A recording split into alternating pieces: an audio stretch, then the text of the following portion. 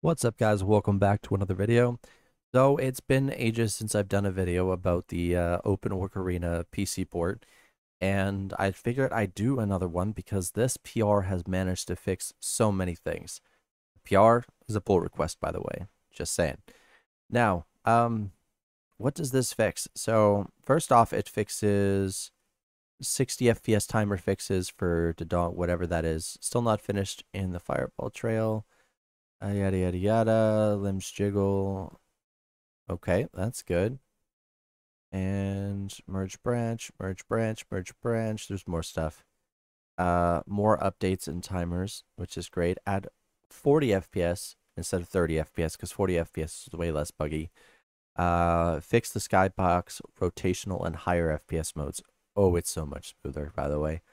Fix crash on exit, which is nice. So hopefully that will help some of you people out of audio crashes. Allow a window to pause when focus is lost. That is a resource saver. Fixing the mouse, camera, and horizontal centering. So it's much better mouse and everything. Also a mouse, fixing the mouse stick range, which you'll see in a second is loads better.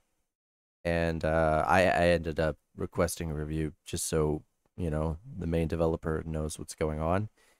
Fix wrong link in solution for Z-Player. Nice. Why is Battlefield trying to open? Okay. We're going to pretend that didn't happen. Fix the force 20 FPS. So this means 20 FPS is no longer going to be forced on you when you do certain things.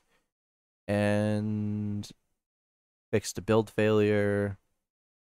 Dependency on assets, for that's good. Ooh, the walls in Jubba Jubba's belly are going to now be at 60 FPS. The collision issues are not completely fixed. Still working on that. Yeah, let's see. We're going to move on to the newest ones, which is fixing the soft lock on tunnel exit. So now you can go through the tunnel at 60 FPS. Also, you can experience the amazingness when opening a chest in 60 FPS. The transitions for doors have been fixed, so instead of it being instant, it now is what it should be. And fixing camera and timers when... Ooh, these are new. I haven't taken a look at that. Alright, so you can see the windows paused. And when I click in, there we have it. The window starts up again. So we're going to go up here to a door. Before we do, as you can see, the plants are bugged. And they disappear fairly quickly, which I'm not really going to complain about. Those are not the proper speed. We are at 60 FPS. So if we jump in real quick, I'll put up the FPS monitor. See the doors? The door transition is now fixed. Before it was way too quick, you couldn't even see the transition, but now it works out really, really well. We'll just roll here. If we kill this guy, that is another side effect of the recent changes. So we're gonna head out. And what we're going to do is we're going to run to the tunnel. And we go in. It stays at 60 FPS now because that forced 20 FPS cap was removed. And look at that. That also works at 120 FPS minus visual camera bug. And when we open a chest, I've opened all the chests, unfortunately.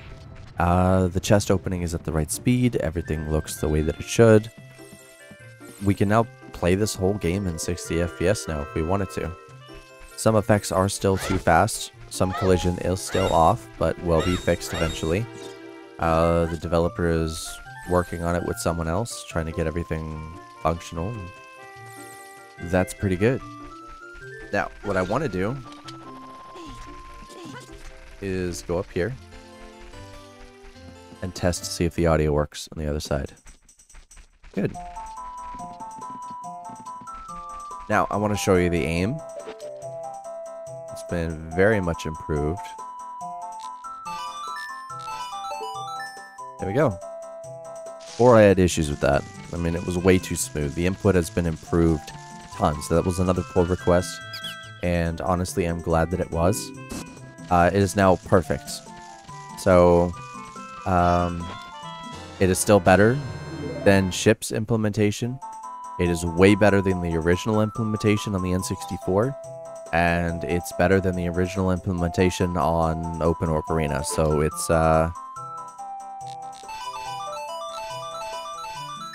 perfect. What else? Let's go this way. There's no fire. I wish there was a way through this.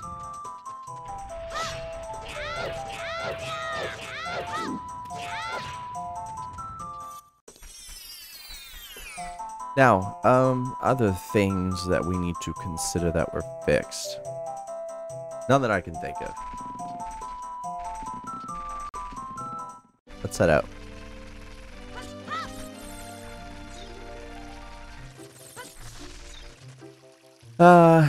Another bug is she moves too far. When you first do the cutscene here, she will actually go past where the camera expects her to be and end up where the camera does not expect her to be.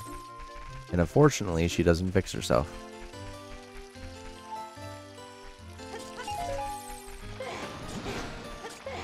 So other than that, I think that's pretty much it, you know? It's a good amount of fixes. There's other things, like in Lord Jabba Jabba's belly, the walls now move at 60 FPS, the animations as well. The new 40 FPS mode is really cool. That would be considered something for the Steam Deck, probably.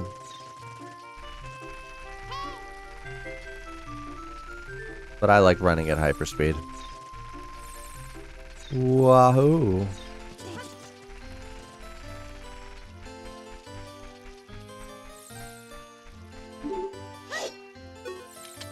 How do they get through here again?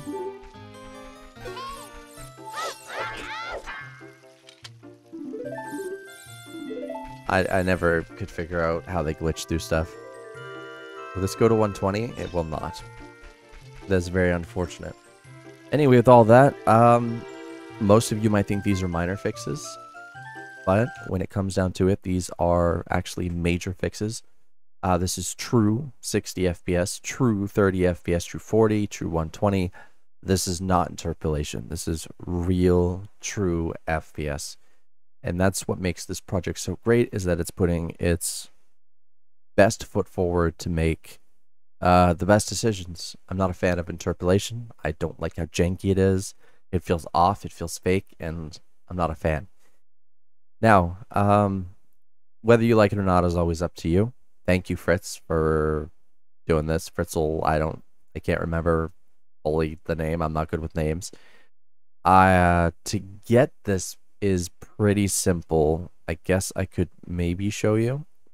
So if we do this, and first step is to clone his repo, which is this one right here. So it's Fritzl 10110. I will link it in the description below. And if you already have a clone of OOT, you can just call this dev fixes, or just, I usually name it dev, and it will clone in.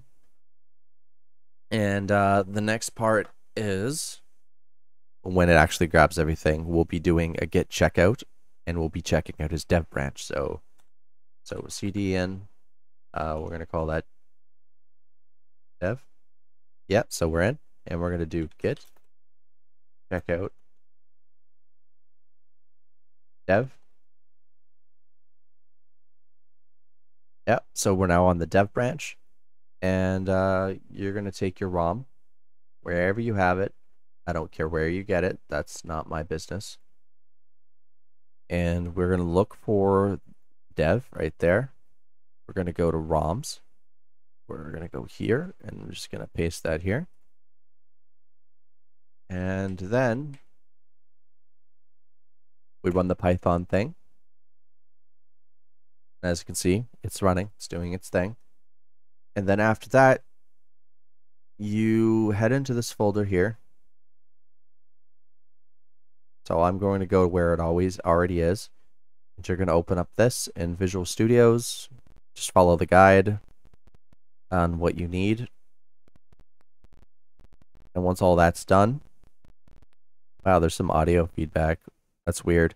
And once all of that is done, you're pretty much ready to just compile and play the game. I will not be including any builds. I will not be including the ROM. It's not what I do. But yeah, that's how you get to his repo. That's how you get to use all these fixes. Anyway, thank you for watching. Don't forget to hit like, subscribe, share the video, do all that cool stuff, and I'll see you guys in the next video.